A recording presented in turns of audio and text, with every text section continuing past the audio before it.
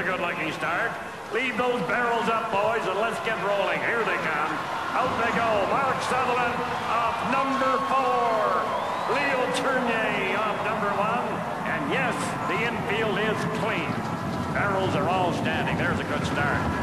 Yes, sir, Mark Sutherland representing the Sutherland family. He's out in front right now. But boy, Leo Tournier is really coming at him right there on the rail. You see that flashy orange canvas for Tide Racing Team? He's pulling right up alongside of Mark Sutherland. They're almost head-to-head on the front end. And then Vern Nolan is right in behind those two. Then you drop back and you got Gary Gorst in the red shirt, and he's racing forward. But the front end, that's something. Mark Sutherland is on the outside, and he's cast to cover a little bit more ground than Leo Tournier. So let's see when they come to the head of the lane. This is going to be a real duel. You got Mark Sutherland in the yellow shirt on the outside, and Leo Tournier in the white shirt on the rail. Who do you like? Here they come. Less than 200 yards from home. Mark Sutherland opens him up another notch.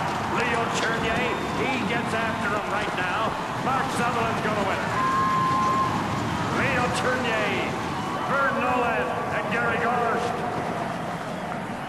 Mark Sutherland, he ran penalty-free through 10 straight nights, and that's quite an accomplishment. 118 and 99 tonight.